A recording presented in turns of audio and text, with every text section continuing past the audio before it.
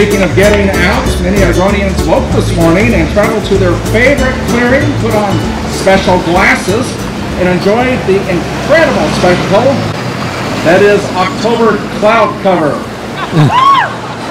Yeah.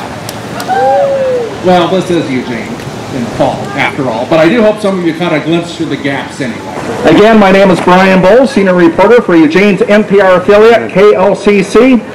And no, I have no tote bags on me. I mean, get rid of all. It has come to our attention that everyone is carrying totes in theirs anyway. I need to Google what a tote is. Anyway, I will be your MC tonight as 3 dozen parade entries roll, march, or crawl by. Watching us all will be our panel of esteemed judges, who I will take a few moments now to introduce.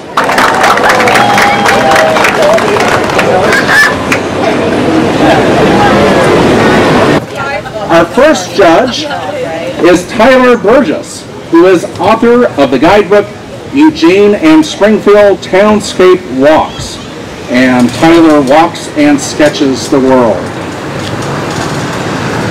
Moving on to our next judge, Ashley Wright is a musician, music teacher, and owner-operator of Emerald City Pedicab. She's been on the board and staff of Hunkfest Eugene and loves Eugene for its vibrant street parties and all who show up to make it happen. Woohoo! Our third judge is Dr. Silky Booker. Silky J. Booker is an Air Force vet, community activist, philanthropist, and international radio show host. He created and founded the nonprofit King Silky's Blessing Boxes during the start of the COVID-19 pandemic and the Oregon wildfires in 2020 to help those facing food insecurity in Lane County. Our fourth judge, Judd Turner, is a professional sculptor who uses steel and repurposed material and works out of the Oblivion Factory Studio in West Eugene. You may know him from his public art installations along the Willamette River, such as the Chrome Heron, and in front of Nicassie Brewery, the Triceratops. Our other judge is Abigail Dolby, a local artist and drag king known as Ed Zackley. As a proud member of the LGBTQ community, Ed combines artistic expression and gender performance to create entertaining ads. The market director of the Lane County Farmers Market. When she's not working, you can find her cooking and dancing with friends, reading comics, or being a silly goose around town. And finally, our last judge, but not least, is Melinda Preciado, our Miss Wheelchair Pacific Coast and former Miss Wheelchair Oregon. She's a mother of 2 and lives in Lane County.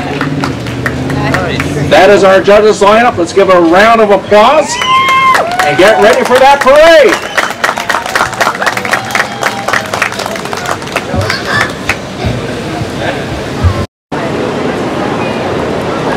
While we're waiting for that first parade entry to materialize, I just want to give a shout out to Beam 2023 is produced by Art City in partnership with the City of Eugene Cultural Services and Eugene Slug Queens. Our Beam 2023 major sponsors are the Turtle Group, the City of Eugene Transportation Department, Eugene Downtown Program Funds, Emerald Broadband, KLCC, McGree Creative Production Company, EugeneBeam.com, and Art City. So sit tight, and we'll let the parade start here in just a moment. Woo-hoo!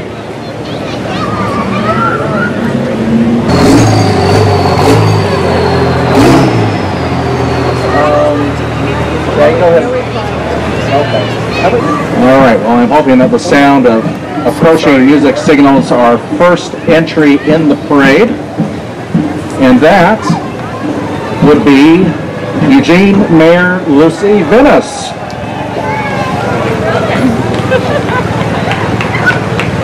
Do we have contact? I can't see through the crowd right now. All right, waiting visual confirmation here. Folks, if we can have you move back from the street, please. There we go. All right.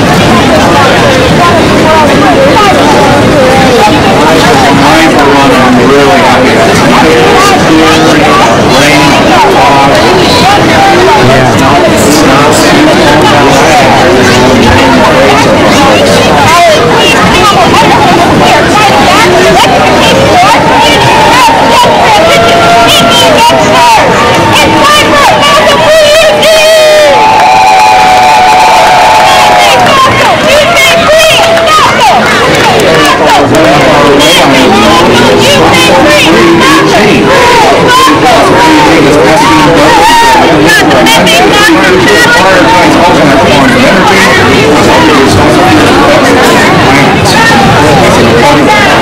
fossil fuel continue to be everyone transition from fossil fuels to alternative energies that are cleaner and safer. Fossil fuel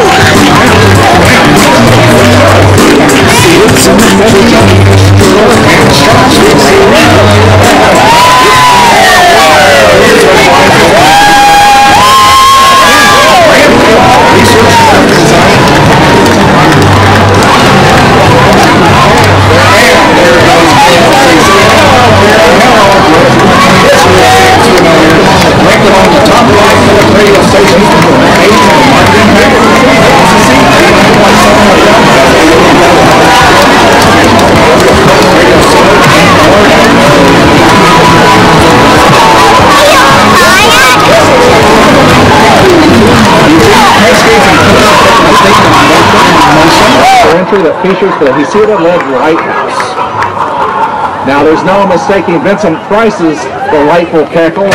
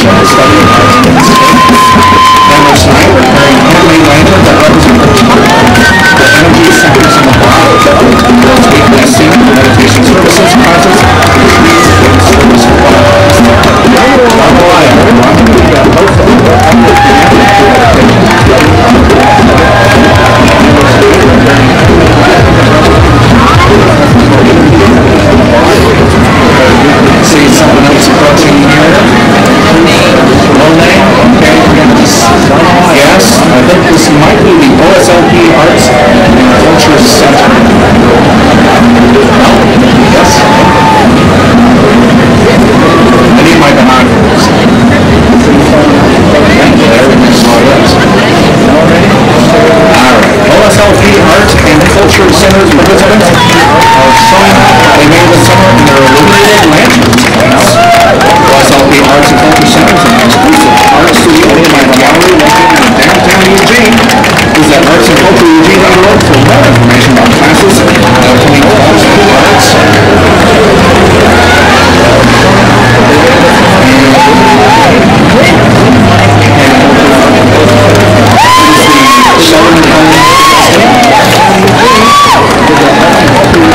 Sheldon Colleen's dance team. Please welcome them. From Sheldon High School, the Colleens are the reigning